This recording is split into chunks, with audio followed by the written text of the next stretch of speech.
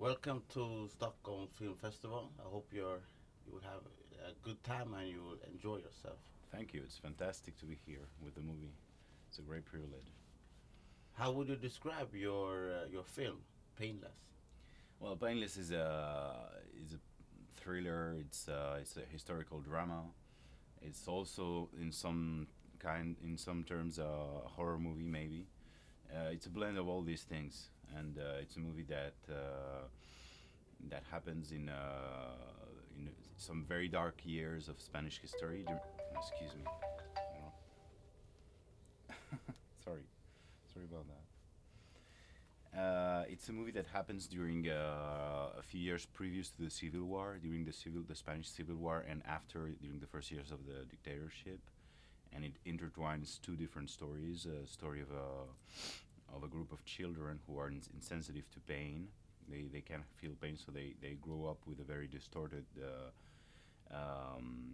vision of the world, and the way they relate to their own humanity is very different from other people. And on the other side, there's a story of David, surgeon today, who discovers that he doesn't come from where he thought he's not the person that he thinks he is, and all his background, his family background, appears to be something that he didn't quite expected. So he goes to search on his own roots, on his own ancestry, what he finds out, he discovers some pretty terrible things, no, and that connect his own private history to the big history of the country as a whole. You say it's a slightly horror movie. How come this is your first featured film? How come you? Yes. Well, I think there is a certain part of Spanish history that you can only touch.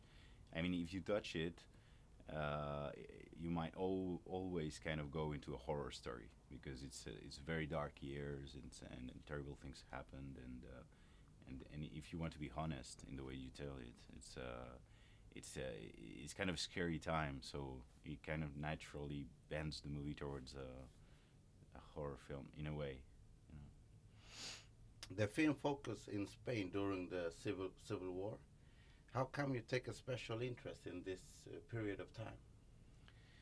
Well, I think it's well, the movie actually, there is a couple of scenes during the Civil War, but it's mostly in the years after, actually in the post-war, the first years of the dictatorship. I think it's an important period in Spanish history because it's where it's the big tragic moment of the Spanish people in 20th century. It's where a lot of things that would happen later brewed first in Spain.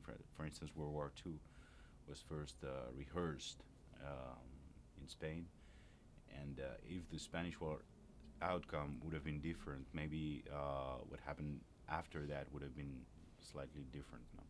So it's an important time in European history, and also in the history of Spanish people. And for me, it was kind of logical. It's like a kind of dark hole in the consciousness of Spanish people, where all the ghosts come from there. You know, all the unsolved issues of the Spanish people come from there, and also my own family.